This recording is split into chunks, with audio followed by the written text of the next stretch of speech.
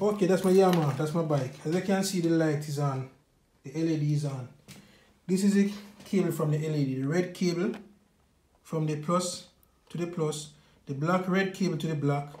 Here, the red cable from the battery, the blue cable from the battery negative. The LED is already on, it's turned on in the system. When I press the up button, the light blink. When I press the down button, the light blink. When I press the on and off button, nothing happen. I press once, nothing happen. Twice, nothing happen. Up, red, down, red, on and off, button, nothing happen. See, it's still on. So the only way for me to turn this light off is to disconnect the wire. I'm already going to disconnect the wire. The light is off. I disconnect the wire. If I connect the wire again, the light is on. Disconnect wire, the light is off.